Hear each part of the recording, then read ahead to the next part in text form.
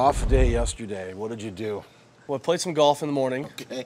Played up at Whisper Rock with Mark Grace, Turner Ward, and Mark Reed. Okay. So that was a fun foursome. And then just moved into a new house. Just put a basketball goal in the pool.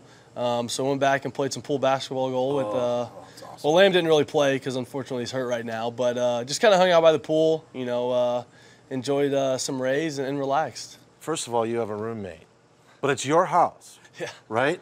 Yes. He said there's no room for anything. It's just all, or it's like a living museum. That's okay. So I come from living with my parents for the last, I don't know, 4 minor league seasons or whatever, going home, you know, moving back into my room that I've lived in for the last 5 or 6 years. Okay, all right. I bought this home here. I wanted to move here. I love it here. I wanted to buy a place. And so my parents just brought everything from my room. I don't have any furniture or anything. So it's kind of just like opening up the yearbook and just pulling everything out. But it's a bit of an exaggeration. It's like one corner of stuff. But are you going to let him actually like pound a nail on a wall and hang anything, or is it? I told him he can have anything sent out, but I don't know if he told you this. I told him since he's a guest of mine that I'll take away his TV privileges. I'll take the door off his room. There will be consequences for bad actions, or if he's being a bad friend or teammate. There will be consequences.